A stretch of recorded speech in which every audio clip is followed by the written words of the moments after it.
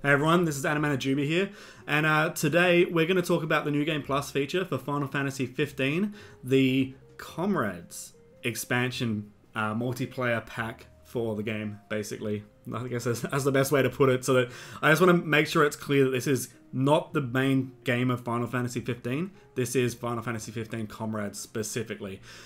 So information on this video is pulled from my own experiences and also reading about what other people are experiencing, you know, looking at it, trying it, and I guess playing through it.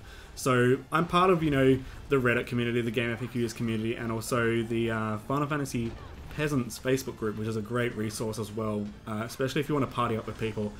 But anyway, New Game Plus is not a feature that you shouldn't go into it with a lot of assumptions, I guess. So when you think about New Game Plus, these days you would think about, I get to do the game again, but I get extra features, I get new areas to go to, I get new fights, maybe some new items. It's nothing like that at all. It's more like harkening back to, say, Super Nintendo or PlayStation 1 games where you had a New Game Plus and all it was is that it would reset your game, but you keep your progression of your character, your stats, your, you know, skills, items, equipment, and all that stuff. That's literally all you carry over, basically. There is no extra features that become unlocked, at least as far as we know. So I'll go over how you get to it. It's not a menu, it's not a unlock, so you're not going to get it by going on the title screen at a certain point in the game. You're not going to get it by completing the actual story progression of this expansion. It's not going to, you know, have a little pop-up going, New Game Plus unlocked, because it's always there. As soon as you start the game, you can go and do New Game Plus. Now, New Game Plus is available behind Monica, the quest NPC in Lestalem, the person right next to where you put in the power nodes, where you go and take your missions and quests. So if you go to the door there, there'll be an icon that'll go interact, and you open it and it will say, here's New Game Plus, warning, warning, you're going to reset your gameplay, you're going to keep this stuff, and there's going to be a greater challenge, but there's no greater challenge. As far as what people have said, Twitter, Mr. Happy said it as well, a big Final Fantasy community guy, there's no extra challenge. It's literally the English version of the game is the only version of the game that's actually had a translation saying that. No other translation has mentioned anything about a challenge. Hopes and dreams dashed there, but maybe something for the future. But anyway, so what do you keep when you go into this mode? So you're going to keep your inventory, so equipment, what's on your character specifically when you roll over.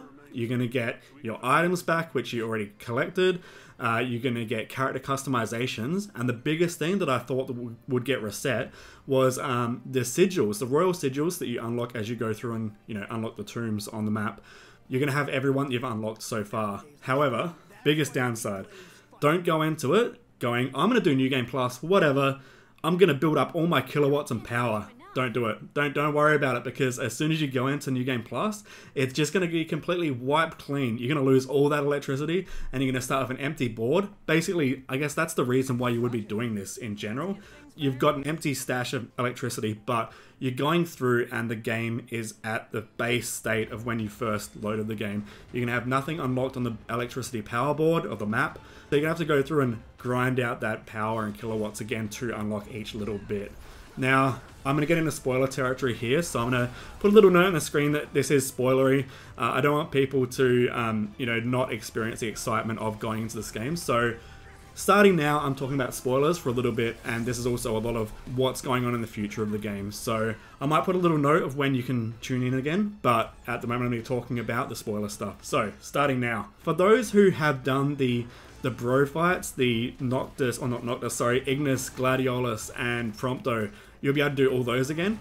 You're going to be able to do the Bahamut fight at the, you know, base level of it. Those are the biggest spoilers I wanted to get out of the way. So getting back into the meat and bones of this is that reasons why you want to do this, other than those spoilery things that we've already talked about, is you get to experience the opening cinematic and that little getting to Lestalem mission, I guess, if you'd call it that.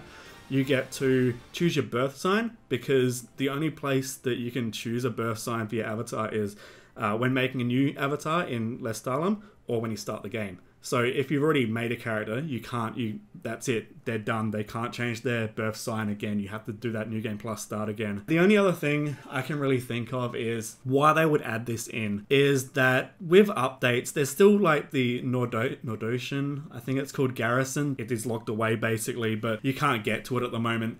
You've got that. You've got the 60,000 kilowatt node, which does absolutely nothing. So I think those two things specifically, if we're going to see anything come of them, it's going to be an update. Maybe it might be attached to New Game Plus, where if you've unlocked that stuff, or if you're getting to the point where you can unlock that town that hasn't been unlocked yet, then I think that's where it's going to be, where New Game Plus is going to have that feature of potentially expanding. But again, this is all speculation. Square hasn't come out and said anything about that. I don't have any ties to Square. It's all speculation. So those are the places I think that might be something to do with New Game Plus or expanding out the game further. But maybe it's just New Game Plus to be a throwback to what old RPGs had. I'm not sure. But anyway, those are my thoughts, and those are how New Game Plus works, at least as far as I understand right now. Again, this could all be changed like in a few days or something like that. But anyway, thank you very much for listening to me harp on about this.